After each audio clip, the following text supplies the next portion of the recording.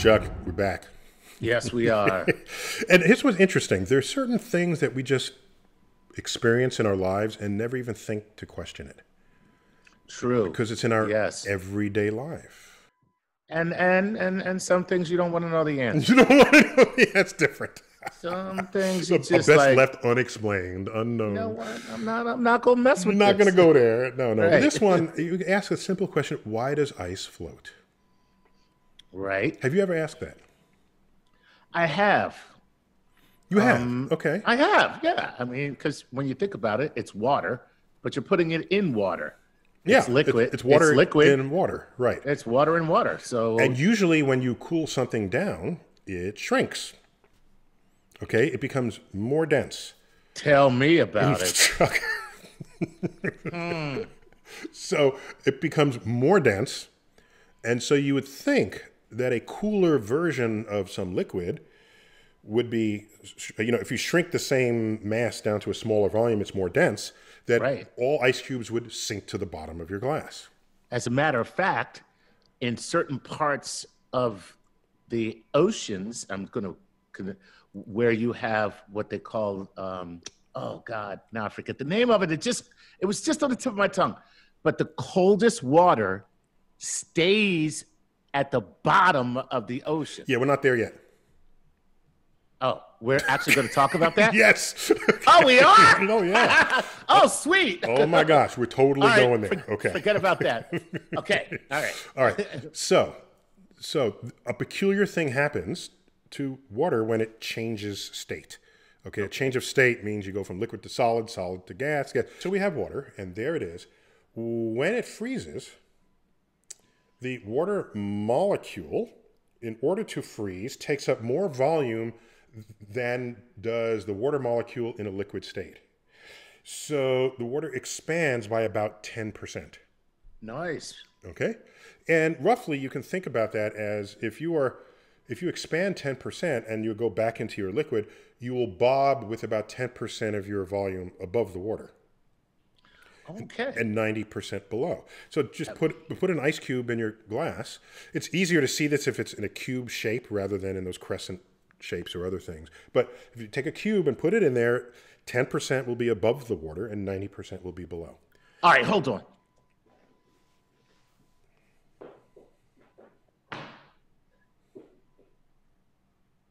Oh, okay. All right. Okay, all right.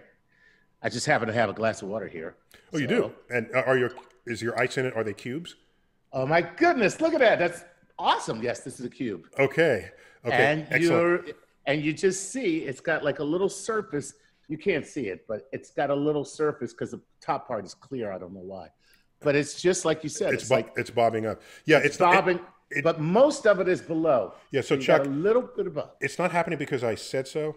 It's happening because this is how the universe works. No, you're a wizard. Stop lying. Now, here's an interesting fact. If you take that same glass of water with that one ice cube in it and fill it as much as you possibly can so that not another drop can go in it without spilling over the edge. Right. If you do that, okay, the ice will be sitting above that level, above the lip of the glass. Right. And you might be worried, oh my gosh, I better get a coaster because when this melts, it's going to overflow. But no, when it melts, it's going to take up the volume that it's already displacing in the water itself, and it's not going to get any higher than it currently is. Right. This is why the Arctic ice sheets in the Arctic, so where Santa Claus is, right, it is ice that is floating on the water. In the future, where global warming melts the entire northern cap, when that happens, that alone will not increase the sea levels of the world. Because the ice is already floating in the bathtub of that water. That's correct. So the ice you need to worry about is the ice that's on land. Oh, that runoff. The runoff, okay? That ice, you melt that, you're directly adding water that's on Greenland and primarily Greenland and Antarctica. So that then starts flooding the oceans and raising raising the sea levels. Okay, so now, by the way, 232 feet if that were to happen. oh, thank you for that number. Yeah, I think I tweeted once that if you do that, then the water level will go up to the left elbow of the Statue of Liberty. Yeah. The one that's holding, I think it's the Declaration of Independence, just in her arm. And yeah, and that basically you lose Manhattan and basically every other coastal city of which where you find most of the great cities of the world are on the water's edge. So anyhow, so that's why ice floats. But there's more going on here. You could delay the freezing of the ice. It freezes at 32 degrees or 0 degrees Celsius. You can make it freeze at like 1 degree below zero if you put it under pressure. Okay, yeah. And it's good. So it gets colder and it says, I want to freeze. I have to get bigger. I have to get bigger. I'm not letting you. So then it doesn't change the state. Okay. But if you keep taking the temperature lower and lower, under pressure, the ice says, it, okay? And I will expand no matter what you're doing. And boom, pipes break. Yeah. Okay, so I don't know why I'm so happy about that. I'm a homeowner. What am I talking about? That's disastrous. You're happy that you now understand the full dynamics of that. So it would be very hard for ice at 32 degrees to break a pipe because the pipes are made of they're made of copper or some strong metal. And so it'll keep it squeezed down. And it say, no, you're not freezing at 30. No, I'm not going to let you freeze at 30 degrees. No, not at 29. Oh, 25 degrees, pow. Pow. And it is stronger than the pipes. And you just break the pipes. And, by the way, at that moment, all the pipes are frozen. There's no leakage. When do you have leakage? When the temperature goes up again, and then the ice melts out of the path, and then the water flies. Oof. So the act of broken pipes, in most cases, is not the moment where you get the leak. Because the ice is there. The ice is there plugging the pipes. It's later on when the ice moves out of the way. So, this is the power of freezing ice. Now, last point I want to make is, well, how about the density of water just as water? Does it change density? Yes, it does. Okay? As you cool water, it takes up slightly less and less volume. Hardly noticeable if you're just swimming in it or you just looking. If you heat water, it takes up slightly more volume. And a lot of the increased sea level rise in the future of global warming is simply because the oceans are warmer. And they're warmer, they take up, let's say it's 1% more depth. Right. But what is 1% more depth in the middle of the ocean where it's 3 miles deep? Okay. If it's 1% more depth, by the time you get to the shoreline, you have flooding. Right. Okay. So let's cool the water. It gets colder and colder and colder. It begins to shrink. Well, at some point that has to turn around because eventually it's going to become ice where it's bigger.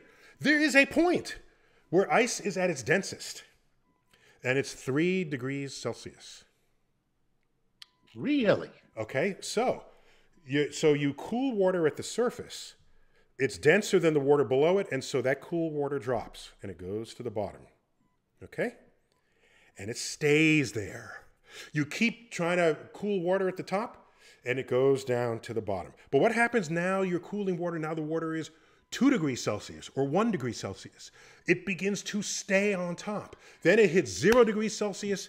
It freezes on top. On top. Keeping the 3-degree water at the bottom. Right. Preserving all aquatic life over the wintertime. That's why you don't have bird's eye frozen fish once the lake freezes.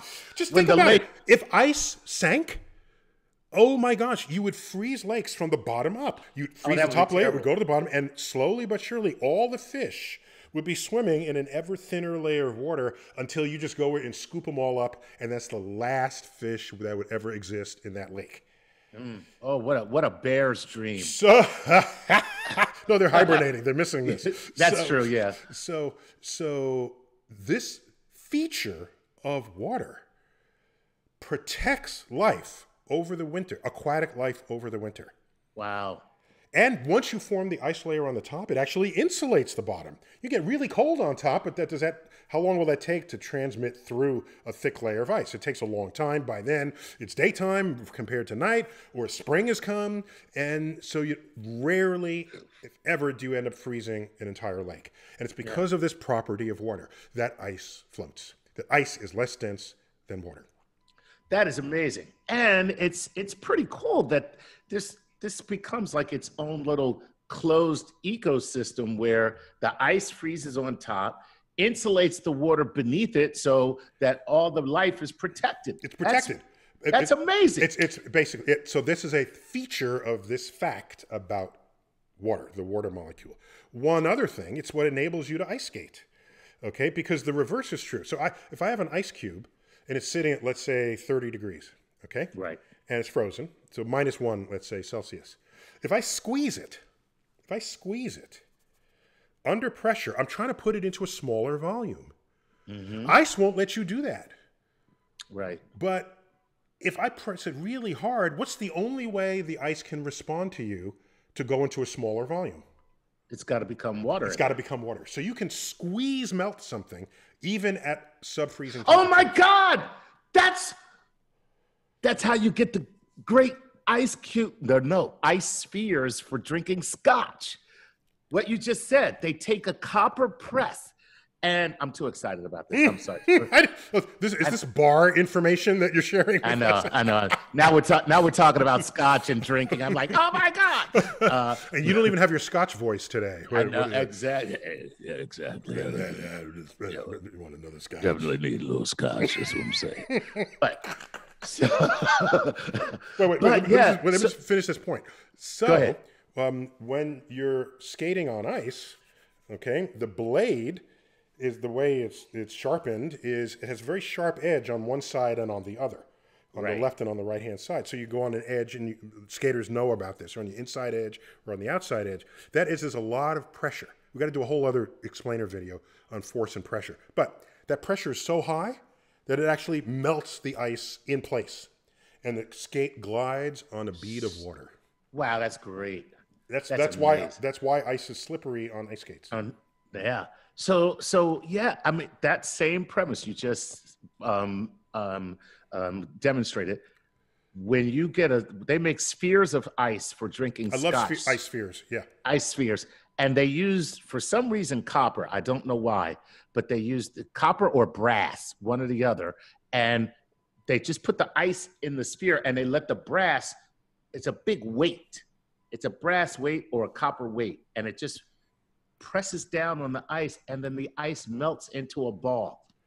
That is so cool. Oh, okay. So they're shaping the sphere from the pressure on a shape that's not a sphere. That's right. Okay. Yeah. So under pressure, yes, it'll melt. Under pressure, it melts. Yet when you relieve the pressure, it freezes instantly. It freezes right back, because it's the below freezing temperature that you started with. Exactly, and then you just have a literal ball of ice. Okay, Chuck. I don't go to many bars. I've never seen this. I trust that in your bar hopping, this is something that's a feature. Okay. I'm gonna have to get you out, man. I gotta get out more often. Okay. I'm gonna have to get you out of the house. All right, so that's it, Chuck. That's ice is less dense than water. Nice.